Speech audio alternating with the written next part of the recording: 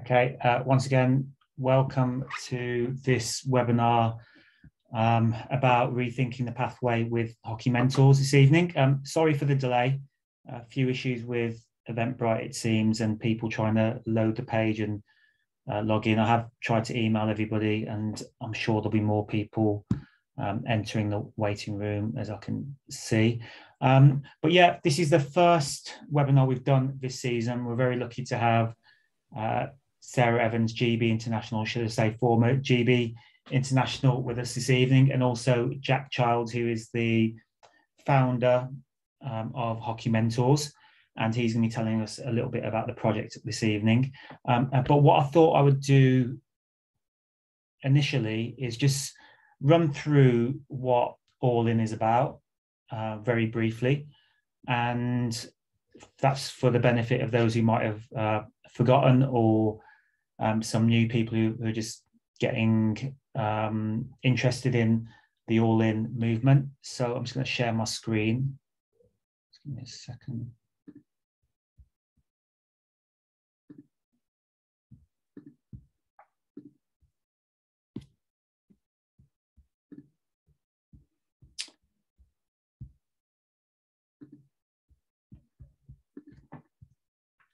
Okay, so the whole point of All In was always about that if you're committed to stopping inequality in hockey, ask yourself what you've done to diminish the structure of inequality.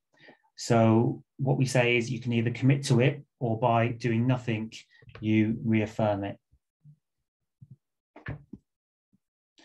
And at All In, we came up with 3 A's, which are acknowledge, assess, and act. So if you see any sort of inequality, whether as a club, a region, an individual, or as a governing body, acknowledge it.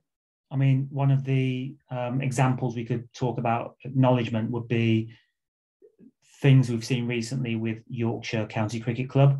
I think a big issue that people had with Yorkshire was that they weren't ready to acknowledge some of the issues that they had within the cricket club. I know recently they have come out and acknowledged it, and I think that's a very powerful thing, because if we don't get to that point, then it's very hard to get to the next point, which is assess where the issues actually went wrong, and then act on it. And here's our vision for a more inclusive and diverse future. What we'd like to see is an actively promoted national strategy for promoting the sport within state schools, an active education programme for regions, clubs, umpires and players on D&I on the same scale as safeguarding in hockey, national coaches to engage, mentor clubs for more deprived towns and inner city areas, board of directors to match the demographics of society by 2023. And by 2028, we'd like to see the Olympic squad matching the demographics of British society as well. And if you think about it, that's only 7 years away. And by 2028, we'd like to see 50% of the GB squads coming from state schools, and the national coaching set up to match the demographics of British society by 2028. So how can you get involved? You can get your club, your local region, even, to sign up for the All In mission. Our website is here below, hockeyallin.co.uk. You can follow us on Twitter at hockeyallin1, join our WhatsApp group conversation, write to your local region and encouraging them to sign up. And you can also socialise the vision, share the logo across social media, and even buy a t-shirt, sticker or face mask. And one of the things that I wanted to talk about today, as we kick off with Jack and what Hockey Mentors actually is just looking at this slide here, where we look at the staggered start. So we've got somebody who has a more clear path to the finish line than somebody else. And I think that is something that Jack will be alluding to today as well, that some of the young people who go through the pathway system from certain backgrounds or less able-bodied backgrounds do have a more difficult path to getting to the finish line, whatever that may be.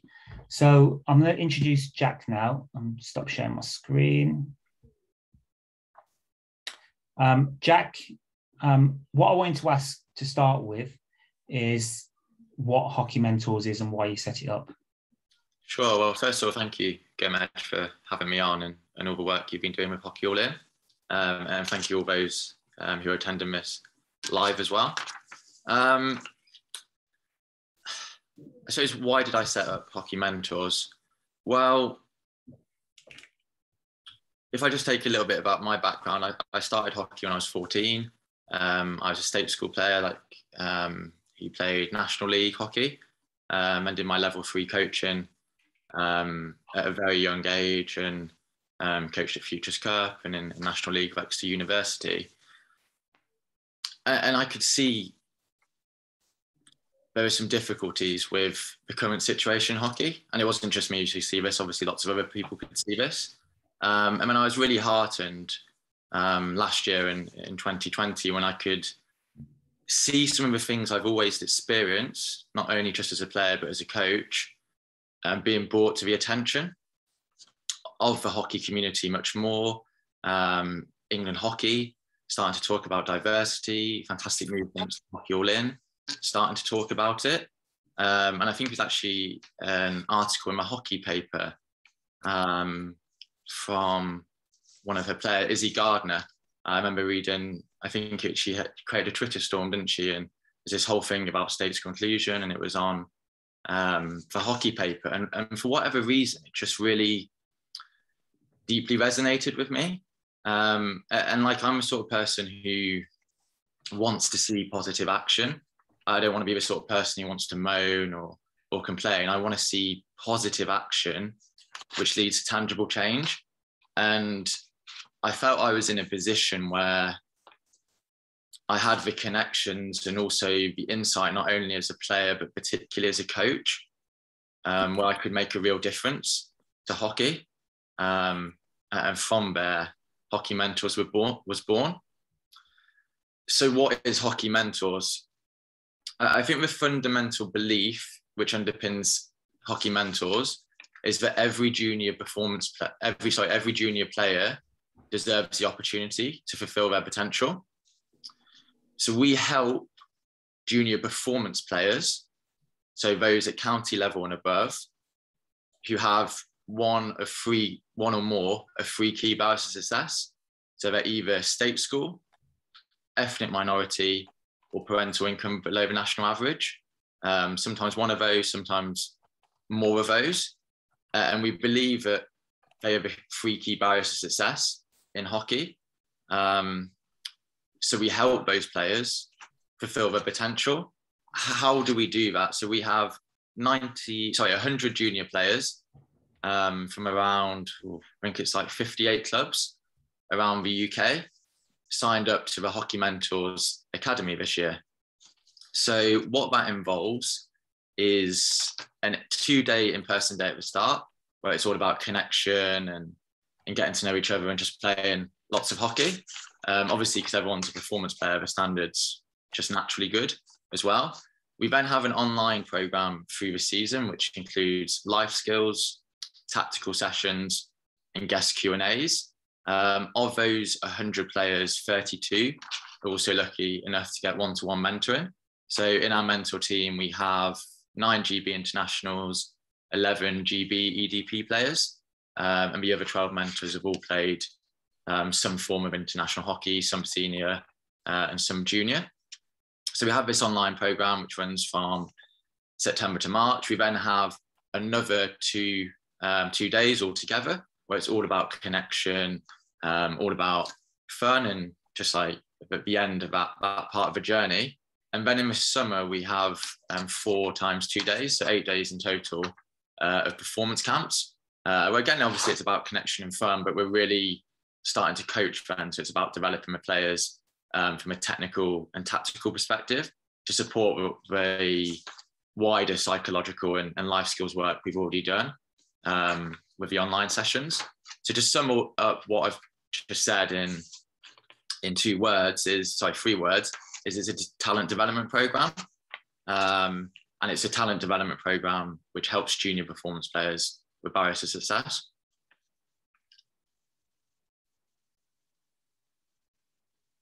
And Sarah, you've obviously got involved as a mentor. What attracted you to do so?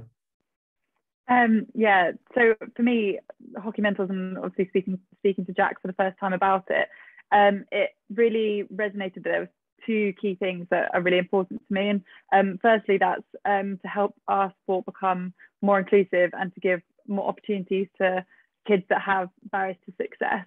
And then the second being really looking at the mental side of the game and tapping into that athlete welfare side. So for me, my hockey journey I was very fortunate that it was relatively plain sailing through the talent development system, and I was very fortunate to have a really good support system around me. And my mum was a counsellor, for example, and so she really understood the sort of the mental side, and would help me through lots of different things and experiencing non-selection, for example, and just all of the things that you experience whilst going through hockey, and the higher up levels that you get, the more stresses there are, potentially the more pressure there is. And actually reflecting, it wasn't until the sort of under 21 team or even the senior team that I actually experienced any sports psychology support or performance lifestyle support. And I've seen so many really talented kids or players that I've played alongside not make it into the senior team, and potentially could have really benefited from some of that kind of support off pitch, or just dealing with the pressures that come with performance hockey.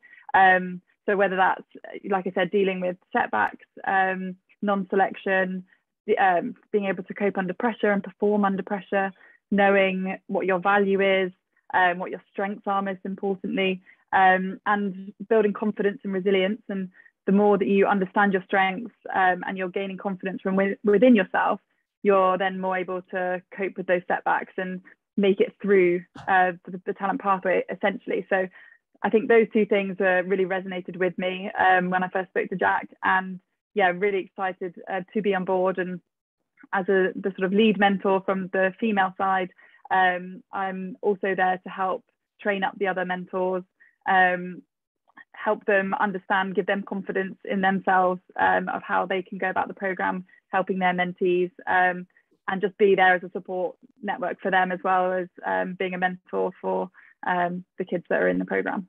I think that's a really important point, that a lot of people wouldn't have necessarily thought of the mental or the psychology of maybe not getting selected at an early age. A lot of people might see that as their only shot, and once they get rejected once, and then that's it. They just don't know how to deal with that rejection, so to speak. And having somebody on board like yourself who has been through it, has played at the highest level, to help them through that, I think is really, really powerful. Now, Jack, a lot of people might think that this is like your business, but I'm surprised to find out that this is a non-for-profit organisation. From what you alluded to earlier in your introduction to what Hockey Mentors is, it seems like a lot of work. So why are you doing it? Sure. Yeah, no, that's a good question. I mean, it does seem to be this sort of subtle assumption sometimes. It could be a business or anything, but it's a CIC, so Community Interest Company. And I've actually done it on a completely voluntary basis. And the reason was, I think I just wanted to see something change. I know it's sometimes hard for people to grasp their head around because they're always looking for ulterior motives or different things. I just generally, like, deep in my heart, really wanted something to change, because I had like such a profound love for hockey as a coach, and quite a lot of difficult things, happened on my coaching journey, which I think was sort of sometimes linked to the, maybe background I came from, and then I saw things which just didn't sit comfortably with me when players weren't able to really be able to fulfill their potential. So yeah, I just wanted to make a difference. And again, it's like, it started from a small idea. It was initially just going to be 16 kids, and we're going to have 16 mentors. And as the momentum built and built, it just became a bigger and bigger thing. Even when we launched in April, like I made a lot of evolutions from it based on that. And the more you hear the stories of these junior players, and the more you really start to deeply understand how our talent development system really works, it's actually just added, fuel to my fire, and it makes me even more determined to really make a change. But yeah, it's been difficult. I mean, to give you some ideas, I set this up when I was actually on furlough. So I had to like invest my own money to start it. Because I wasn't exactly, flush with money. So I had to invest my own money. It was my own risk. And it's taken hundreds of hours. It was literally a full-time job for the first few months. And even now it's a proper part-time job. But I believe it's worth it because I want to see a real change. I think what was really important about what you just said was you've understood where the evolution needs to take place. You've started something and you've learned as you went along. And I think sometimes we get in the habit, and we see this maybe from an NGB point of view or in the regions, that people are very, very scared of making mistakes. The thing is, this isn't an exact science. And I think that we all have to recognize that kids develop in different ways and players develop in different ways, and learning and iterating the process is so powerful. Yeah, no, I couldn't agree more. It's having you just got to act, really. I think that's the biggest thing which always stands out to me. I think, it's obviously fantastic that England Hockey have committed to the diversity. And there's a lot of talk, or seemingly a lot more talk in hockey about it. But I think when you really strip everything away, my question is always, well, what's the action? Like, what's actually going to change? Because I'm not interested in words. I want to see, real tangible change to things. Work. Yeah. I mean, one of the things looking at the new talent development system, and this is to both of you, England Hockey have begun to acknowledge in some respects that talent does develop at different rates and times. So would you see that as a work in progress and something that what you're doing fits in with that? Yeah, I'm sure Sarah can expand on some sort of from her experience, but it'd be good I'd quite like just to explain how I view the new talent development system. First of all, Hockey Mentors it's complementary. It's not competing with the talent development system. It's there to ultimately, if I'm being really honest, provide what I don't feel the talent development system does. So it's there to support and enhance, because it's absolutely amazing all the work that private schools and certain influential clubs do to develop players in this country. But ultimately we need alternative or other mechanisms which also allow players to develop in other ways as well. So it's not like a either or situation. It's a win-win, really. And just on the talent development system, so that I just want to just share some details around that. So England Hockey have said there's 6 key pillars of this new talent development system. And one of the key pillars is as follows. I just got it in front of me, so I'll just read it. So one of them is greater diversity throughout. So it's like, this is one of the key pillars of a new talent development system. And how they explain that in their document is finding and developing more talented players from many ethnic and socioeconomic groups. Work is required to remove barriers which inhibit inclusivity and progression. So it's one of the pillars of a new talent development system, and we have to be realistic. The old talent development system was very exclusive and very much favoured a certain demographic of society. And you can see that in the NAG squads with the ethnicity of players, and even more poignantly, the percentage of players in private schools. In the boys under 16, 18s, it's around 60% generally. In the girls, 80, 85%. And what we have to realise within that is that actually only 6.5% of children in this country go to private schools.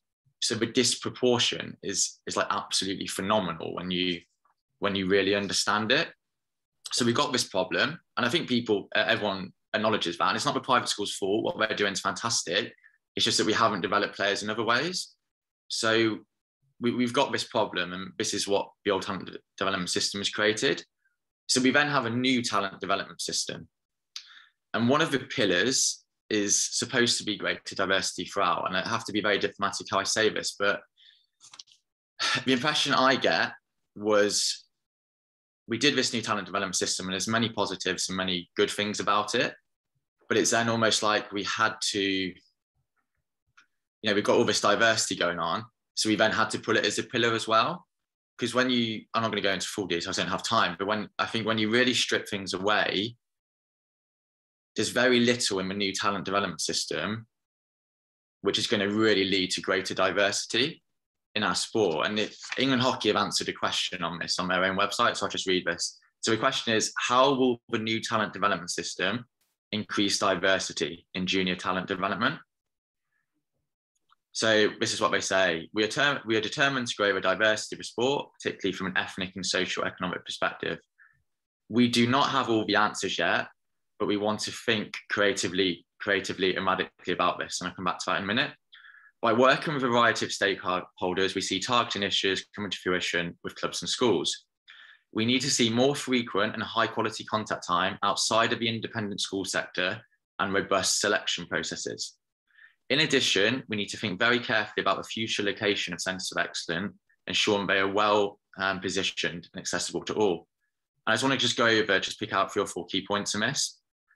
So the first thing is, it's, again, what England Hockey are doing with this new pillar is fantastic. And it does take a lot of courage as an NGB to, commit to this change. It's not easy.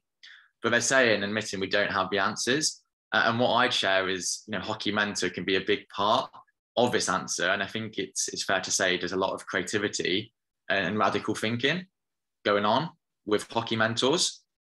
The second point is there's seemingly this obsession with always focusing on clubs and schools. And what we have to realize is that there's been work going on to try and increase diversity, like going into state primary schools and other things for the last 10 or 15 years, but it didn't necessarily translate through to junior performance hockey. Because what I found from personal experience is people are very comfortable with a diversity perspective of like, let's go into, primary schools, let's help disadvantaged junior players like that.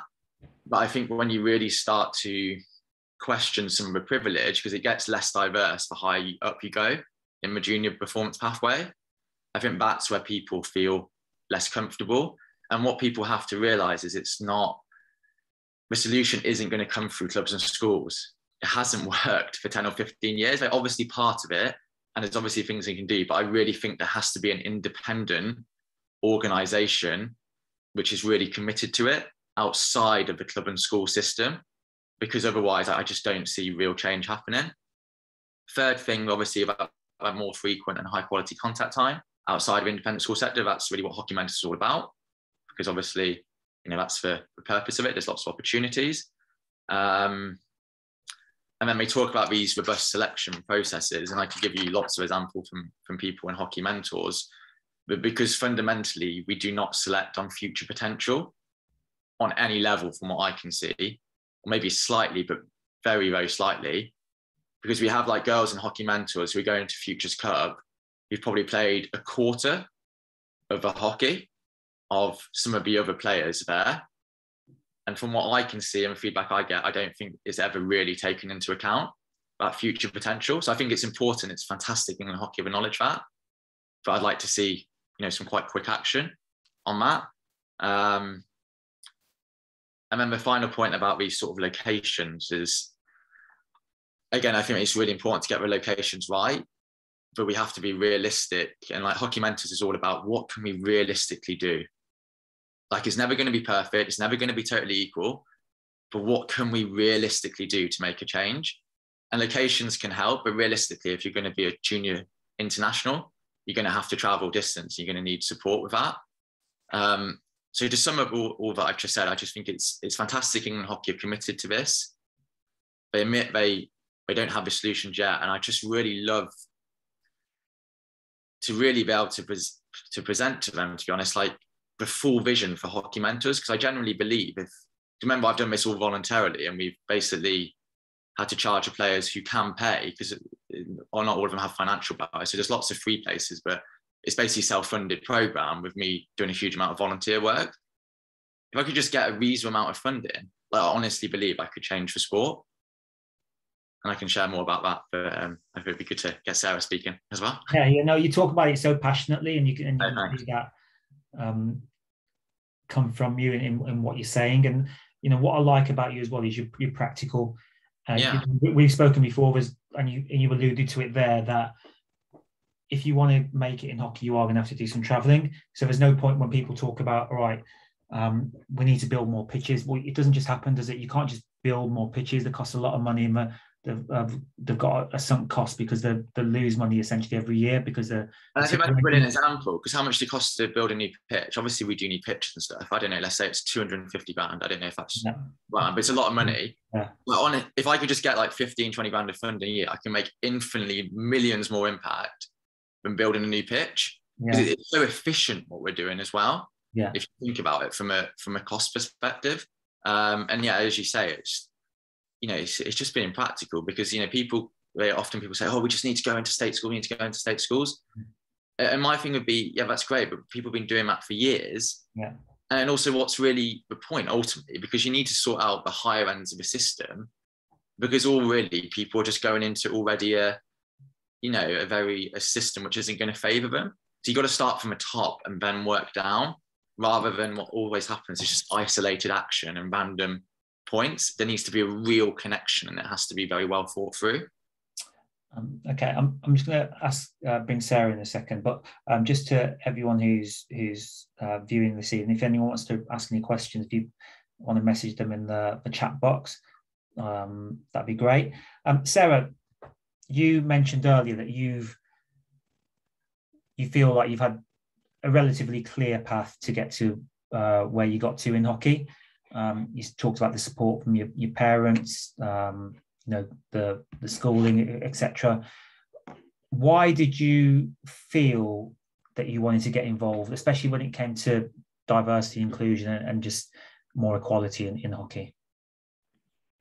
So for me, I think in particular the pandemic was as for lots of people, time to pause, reflect, and for me really reflect personally and see, look at myself, what am I doing to make the sport, the society I live in, a better place. And I've had a background of being really interested in human rights and equality. I studied history at university, and I did my dissertation on apartheid in South Africa and how sport, I sort of argued how sport could help abolition in South Africa. So I've always had this interest, and just, I think, with my mum being a counsellor and always sort of teaching me, you can never judge anybody until you've walked in their shoes, which of course you can never do. So just to have that complete non-judgmental experiences, and knowing that we are the sum of our experiences, and we are also different in characters. And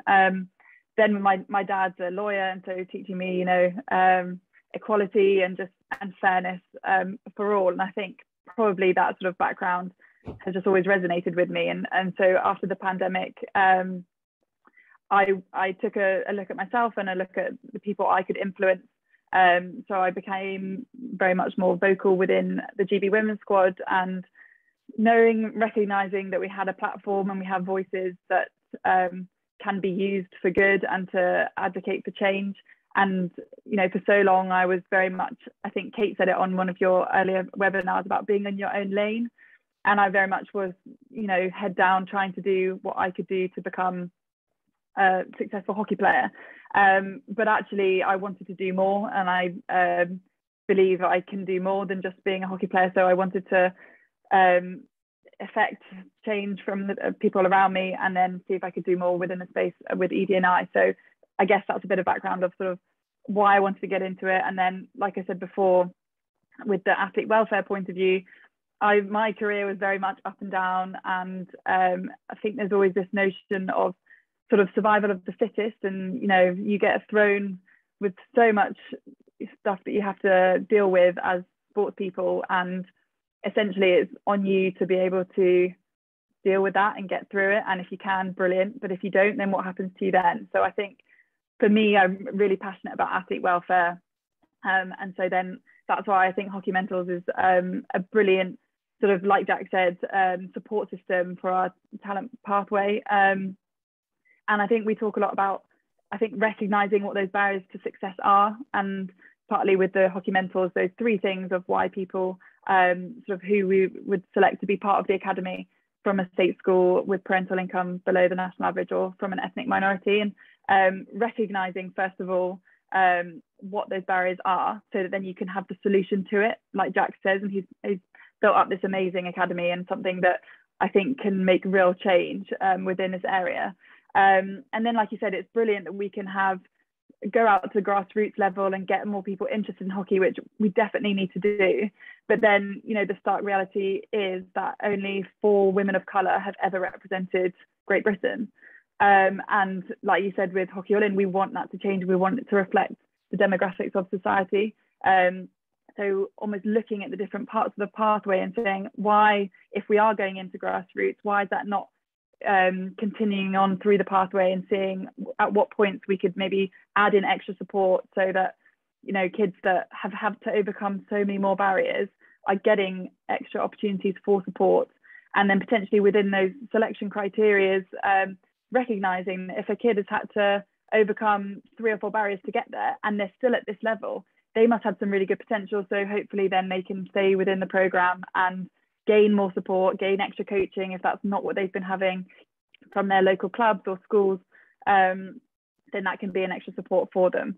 And so it's, yeah, finding those points within the pathway. And I think that's why with Hockey Mentors, it's brilliant that it's in that junior performance section, so that right around the age where maybe they're getting into more pressurized situations, how they deal with that pressure. And then hopefully with the support they can get from Hockey Mentors, that can help with them with that.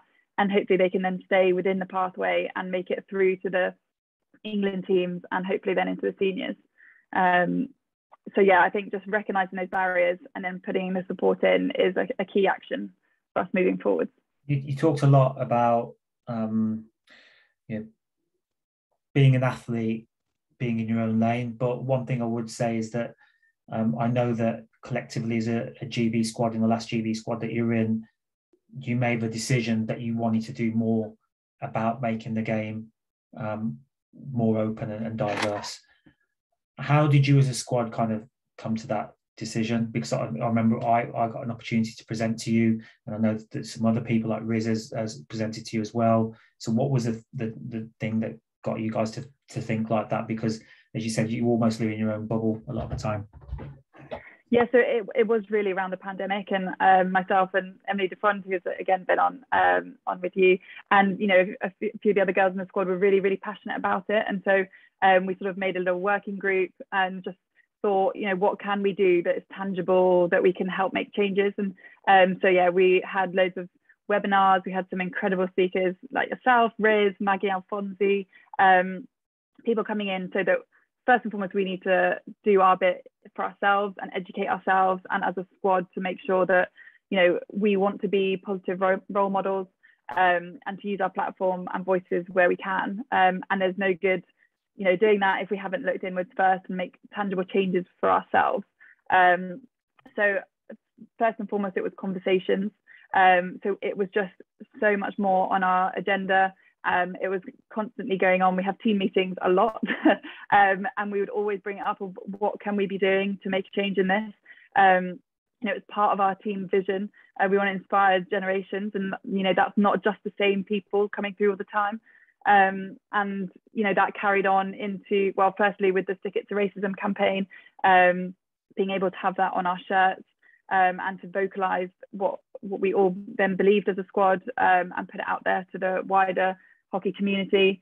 And then subsequently in Tokyo, taking the knee for all of the games, which I was hugely proud that the girls did that out in Tokyo, and we had lots of conversations around it, making sure everyone was comfortable and just demonstrating on the world stage, you know, that was something that everyone was really passionate about, and wanting to hold, you know, ourselves account that we will do more, and that we don't stand with any discrimination.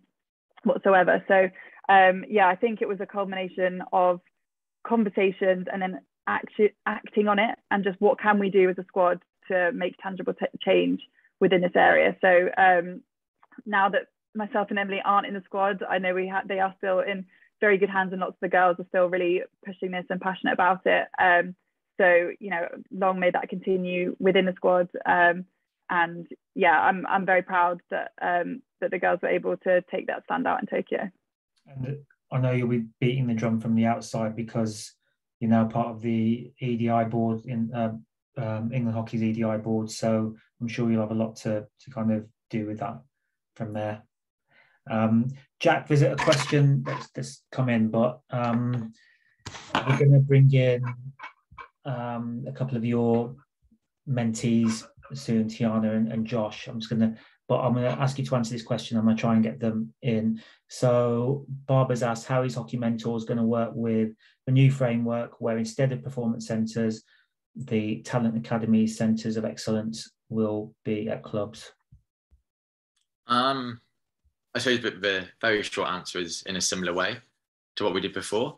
So with this new talent development system, I think there's two key things to look at.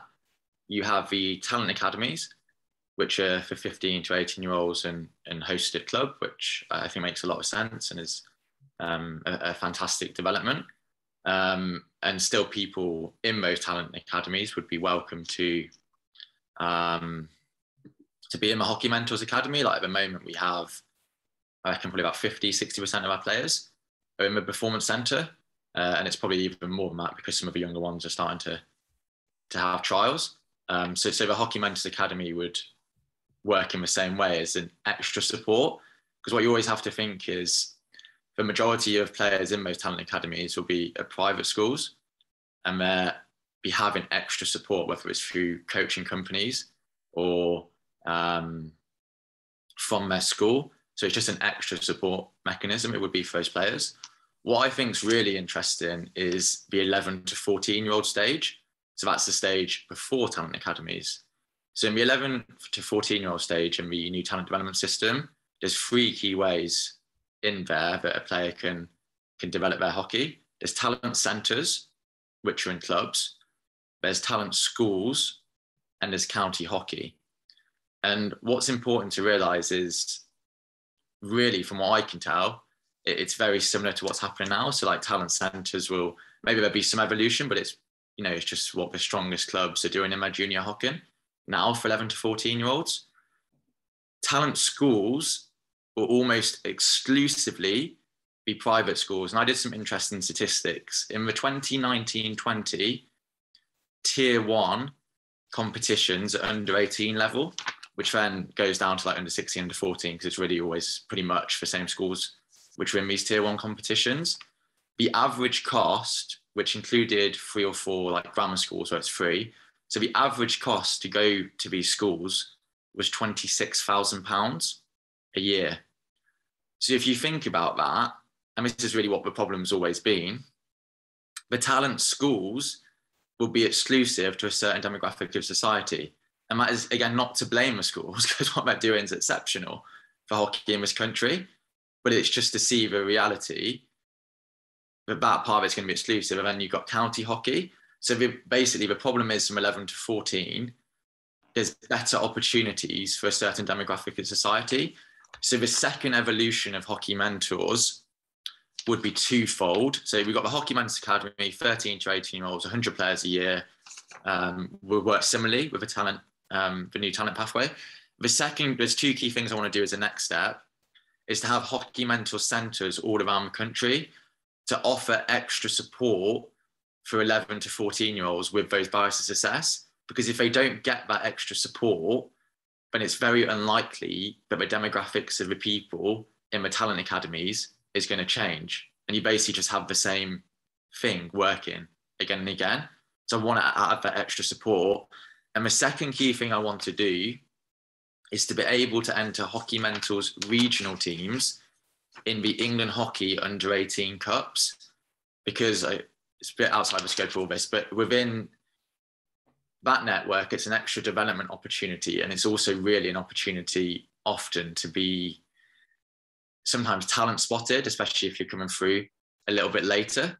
So I did make that suggestion to England Hockey, because I had a team ready to go in the under-18 Cup this year, but unfortunately that wasn't accepted, because with those two, 11 to 14, you need those extra opportunities to give them a fair chance of getting into talent academies.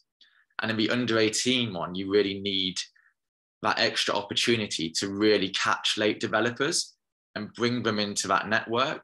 Because at the moment, it doesn't make sense to me why we have these schools competitions, which are completely exclusive. And we talked about radical thinking before. At the moment, everyone just goes school.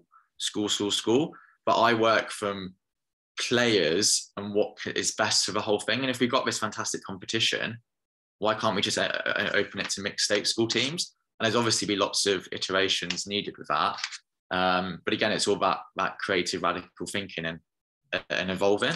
So those would be the two next steps: centres for 11 to 14-year-olds, and having regional teams enter into the under-18 Tier 1 Cup. And if you did that, honestly, it'd be so positive for hockey. Okay.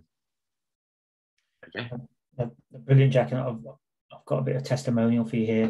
Amajit said, as a parent with now 2 talented players at state schools, it is difficult to understand how to best navigate the pathway. I'm constantly asked what school my kids go to. Why is that so important if we're trying to be inclusive? And she goes on to say, I learned so much through my oldest being in Hockey Mentors this year, Jack and the Mentors, and talking to other parents really helps. So I think that's it's so important, because there's 2 things you need if you develop. You need coaching help, and you need a support network. And like part of that support network is obviously lifestyle and the mental skills, but it's also actually just knowing how hockey works. And I think it's because I was always a bit of an outsider, because I only started at 14 as a pretty small club, like Lichfield, and did a bit of performance stuff, but I was never really in the network. And then when I went to Exeter, suddenly like coaching my men's ones when I was only 20 years old with a director of hockey, and doing Futures Cup when I was only 20 as well, I was like, oh God, this is really strange how hockey works. And I just didn't, I always get it from so many different parents. They don't actually understand how it all really works, because they're not in the know enough. And I think it's sometimes underestimated how much that the case is. Unfortunately, sometimes the simplest answer isn't always the answer that we come up with. And it might just be as a result of people never being in that bubble from being from maybe a state school or from a less establishment club, so to speak, and not really understanding the challenges. Jack, we've got a couple of your mentees sitting patiently here. Josh and Tiana, I'm asking you to unmute yourselves. Thank you so much for joining us this evening. It's great to see you both.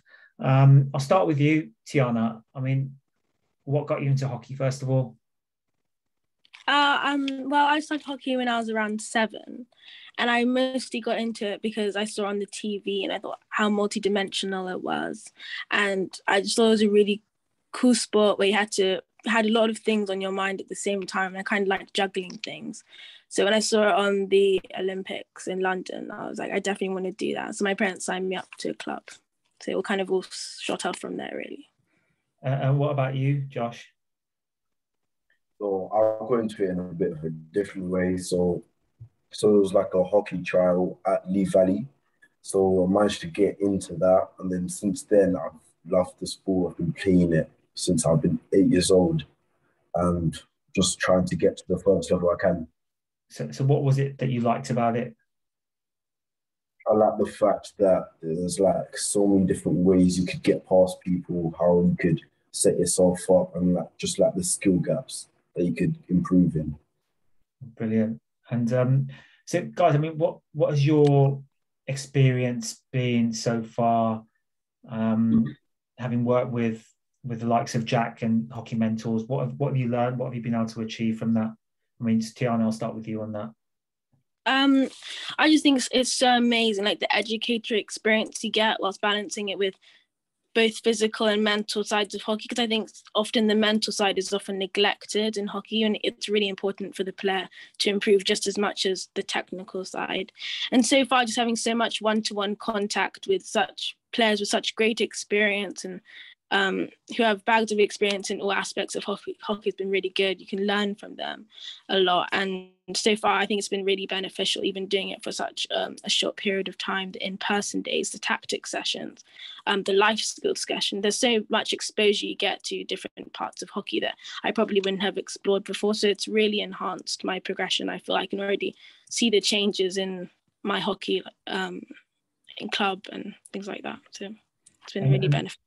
And does having that actual mentor there really benefit you going into when you go and play a game and a match, having spoken to that person before? Definitely. It's a whole different support network, which you probably wouldn't have before. Just knowing that you have someone that's on your side, that knows what they're doing, that's been walked in your shoes, that's been in the same position as you, is so beneficial if you're going into unknown territory or something like that. Brilliant. And what about yourself, Josh? How's it been for you? It's been good. So especially the fact when we have our online sessions and we're able to ask for experiences that the ex-players have already had and knowing about like the mental side that they've gone through and how they've been able to combat that stuff. It's definitely like a really good way that we could get into a positive mindset and definitely try and get the best out of this, the whole Hockey Mentors program. And especially from the in-day person sessions, definitely meeting new people, know more people that are from a similar background from you is also definitely good. So both of you, I mean, what are your goals with hockey? How far do you want to take it, Gianna? Well, I've wanted to go since to the LA Olympics. As soon as I found out what year it was, I worked out how old I was. Like, I want to get there. So I've wrote it down and I've thought about it so much. So I've been working ever since I found out to get to that goal. And I knew that from quite a young age that I had some barriers to success. I saw that there weren't as many role models in the international teams as I suppose I would have liked. But I knew that I had to work double, maybe twice as hard as other players. But I didn't think it was a deterrent. It was more of a motivational thing. So hopefully one day that I will strive to get that and will. You've got an amazing attitude. And what about yourself, Josh? Yeah, I've always wanted to do Olympic and play international for England. That's always been one of my inspirations, and just definitely watching the hockey from a young age has inspired me just to be like, yeah, I want to be like one of them guys when I'm older. Guys, you've both got Sarah Evans here. I mean, like, what I would say from my point of view as well is that forget about what you've seen. I mean, you guys are the future. So I know you're both going to work extremely hard. You've got some good backing here with Jack and Sarah there and all the other mentors. So just, you know what, just work hard, dream. And there are people in the sport who are going to really help push your agenda and just make sure talented kids who work hard and want to work hard from whatever background have got a real chance of success. And I'm sure we'll see you in LA. I mean, Sarah, have you got anything that you might want to say to them both? No, I just absolutely love that. Both of you just setting those goals, like that is brilliant. We have to have goals to strive for. Often people don't want to set goals that seem too far away because they don't want to fail, but you know, you have to strive for something. And I absolutely love the fact that you two are able to just say that and go for it. And I've had the pleasure of speaking to Tiana before. You know, you're incredible and got such a bright future ahead of you. And Josh, I'm sure the exact same to you, but exactly like Gurmej said, just keep working hard. You've got a brilliant support network here within Hockey Mentors, myself and Jack and all of the other incredible people involved. And also just keep enjoying it. That's what it's all about. We want to enjoy our hockey. When we're happy, we perform better. So I want to wish you both the best of luck, and I'm sure we will see much more from the two of you in the future. And Jack, anything you want to say to them both? Yeah, they've both been fantastic role models. You're both on our leadership council, aren't you? Like, been really good contributors, like leading their groups. We split them into 4 groups, like younger boys, younger girls, older girls. They both, really stood out with their fantastic attitudes and real desire to improve. And I should just emphasize, it's not like necessarily just like, oh, we want to, obviously it's about performance hockey. So we'd love to create a future Olympian, but really what's more important is giving each child the opportunity to fulfill their potential and ultimately just really getting the most enjoyment out of hockey they can. That's really the deeper purpose. Definitely. Tiana, Josh, thank you so much for joining us, and a big thank you to your parents as well for giving you permission to be with us this evening. So thank you. You can leave if you want, or you can carry on and listen. It's up to you. Guys, because I'm just sort of conscious about the time, what we'll do, we'll hand over to any questions. If anyone has got any questions, if you want to fire them over into the chat box, then we can try and answer them for you. I mean, Jack, what would you say sort of the next steps are for you? I know you want to work with the governing body. You'd like to see yourself get some funding. Let's say that's not going to happen. We hope it does, but just say it doesn't. What will you? Keep going. I mean, I think we can keep going with the initial Hockey Mentors Academy. So over 100 players each year, aged 13 to 18. On that talent development program, which is fantastic. We've committed to that year on year, just trying to sort the 4 times 2 day camps in the summer at the moment. And I think as we build momentum and build credibility, build testimonials, I have no doubt that hopefully England hockey will become more interested, and there'll be other people who want to find out more, because I just generally think it's, if you understand the full vision of what we're trying to do, it could honestly change hockey in such an incredibly cost efficient way as well. So we're definitely committed to that Hockey Mentors Academy, and let's hope we get the right support to really take it to the next level as well. We've just got a comment that's come through from Francis. A lot of the top private public schools will not meet the talent schools criteria. They don't offer both boys and girls hockey. Okay, interesting observation. I'm not sure I totally agree with that. I think a lot of them do offer it. I know, and it's almost, it doesn't actually really matter because it's just a label to what's already there. Like, regardless of whether Repton or Whitgift are a talent school, fundamentally they're still going to be doing exceptional things, aren't they, to help their pupils and their children develop. So it's really more about creating opportunities, and that's really from 11 to 14, or even there's nothing. I haven't seen anything really which there's a lot of policies and coverage, which is amazing and a very positive first step. But it's like, what is actually tangibly changing? Because it's such a simple formula. Identify those with barriers to success, and then help them as much as possible. Sarah, where would you like to see this all end up? What do you want to see happening in the next sort of 3 to 5 years? Yeah, I think just seeing, like you say, just the representation throughout the junior age groups, whether that's from state schools or from ethnic minorities, to be able to see that actually the work that is going on is having a tangible effect in the number of kids that are representing England or regional teams moving forwards. I hope that I can get some funding and make this bigger, because I do believe that it can have a real impact. And like England Hockey said, they want to have some radical creative way of thinking, and Jack's done a brilliant job to pull this together with no budget and put so much of his time into it. So I think, like you said already, how the system is right now, the Hockey Mentors Academy is, listening to Josh and Tiana, is having a brilliant impact on junior players. So hopefully we can just grow that even more, and that can be opened up to even more people to be involved and to have that opportunity and support moving forwards, because we want everyone to feel supported and to fulfill their potential, and most importantly enjoy the hockey. And so the more people that can experience that, the better. It's brilliant. And I think as well, we've, especially from a female hockey point of view, we have been so successful. The last 3 Olympic Games we've medalled, obviously that amazing gold in Rio as well. And, you know, if that is from the talent pool that we're currently going from, imagine how brilliant we could be if we widen that up and we're utilising not just, you know, the potentially 7% of the population that are in private schools, but also opening that up to millions more across the country. So hopefully we can widen the talent pool and give support to more players so that more people can fulfil the potential and move through the pathways.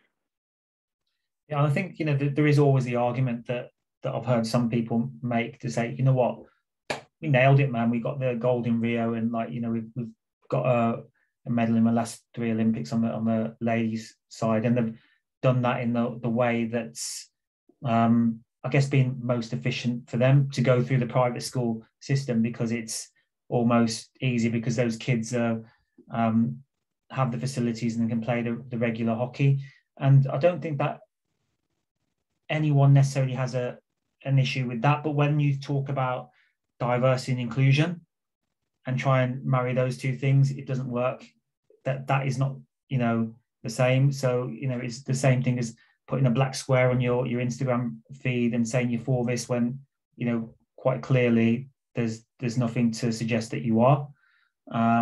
So, like you said, you know, looking at the talent that there is throughout the country, just athletes.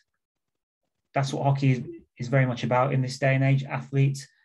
There's so many kids out there who've got so much raw talent, and like we keep saying, that they develop at different ages. And I really hope that the governing body can start to recognise that. Jack, have you got any sort of closing thoughts before we close this up? I just think it's all about action. I just think the danger of all of this is it's her ticket. She didn't have to speak. They didn't hold it on to her. You just take it on the chin. Everyone on mute. It was always fascinating that Angelica is. Well, you know me, subtle. Someone's watching EastEnders at the same time. It's okay. Yeah, I just think the danger of all of this is we talk a good game, we create the impression that things are changing, and the reality is that they're not. So I just think it's really about being properly accountable, and actually, I just want to see a real change, because what concerns me at the moment, I think there's not real clarity. I think there's a reasonable but not real clarity on what the problem is. I don't think there's real tangible solutions in the new talent development system, which is going to change junior performance hockey. And I don't actually really think there's an openness to doing things in a different way and really thinking creatively and radically. And I'd love to see that change. And hopefully, you know, Hockey Mentors can be a big part of that solution. It might be fear. That's what I'm being frank. I think it might be people are scared. They don't know what to. I know they are, and this is what it is, though, because I can't emphasize this point enough. Everyone is so comfortable with diversity as an idea when it doesn't threaten their privilege, and that's why no one wants to really change it in junior performance hockey, because that's where the real privilege is. Like, the higher you go up, the more exclusive it becomes, and it's. We also have to realize that diversity, the definition of inclusivity, is different when you're a junior international player to a kid just picking up a stick, because there's so many barriers and so many different opportunities you need to become a junior international player. So it's a different ball game, and we need to recognize that. And I think we just actually need to look really honestly. I think you've talked a little bit about this before, isn't it? Because it's uncomfortable if you really want to look. And that's what concerns me the most, is a lot of talk, a lot of impression that something's actually changing. But when you really strip it away, is anything actually going to change in junior performance hockey?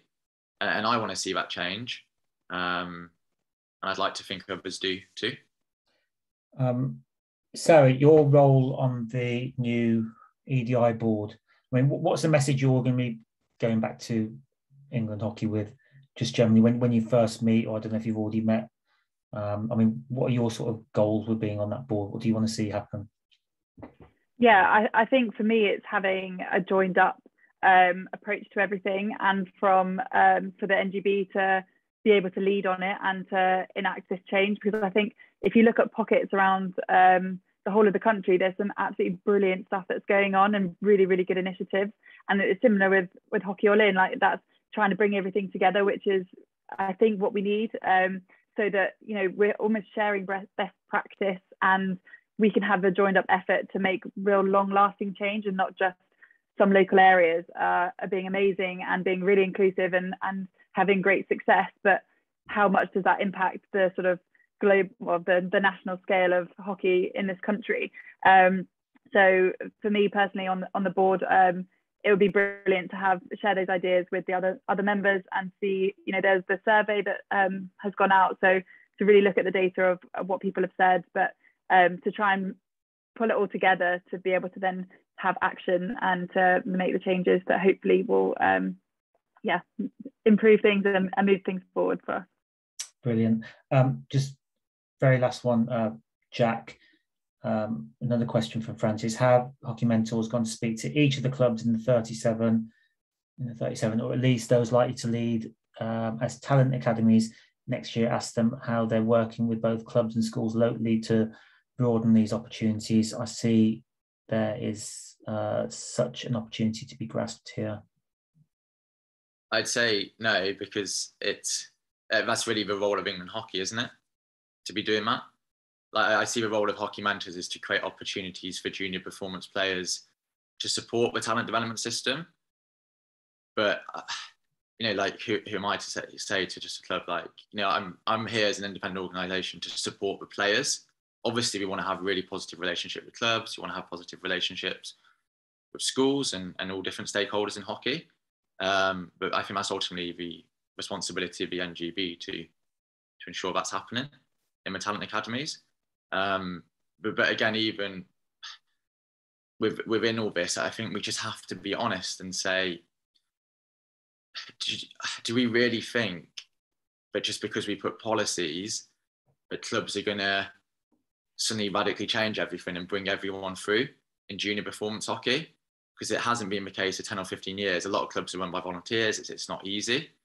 So I just can't emphasize enough the importance of an independent organisation outside of England hockey and outside the club network as well. Again, all very positive relationships. But I think without that, I think there'd be a lot of box ticking and not a lot of real change, is my honest opinion.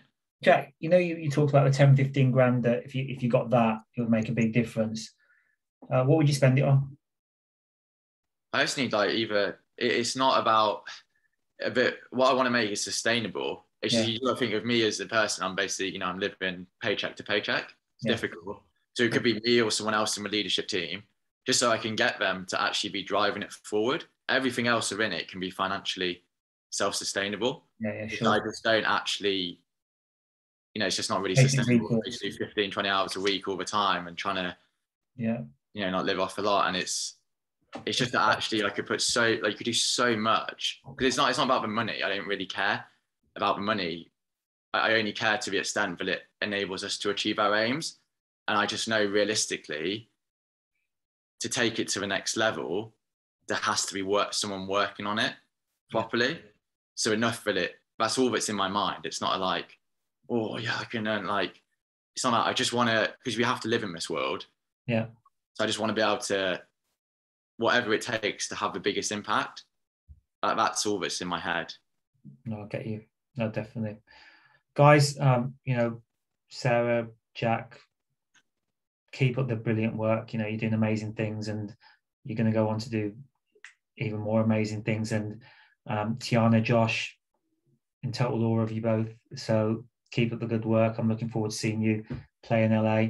And thank you to everyone for tuning in. I'm going to put this on YouTube so people can watch it on the interwebs, and we'll share it, and hopefully we can keep spreading the message of what we want to try and achieve. So thank you so much, everyone, and good night. Thanks, Gurmej.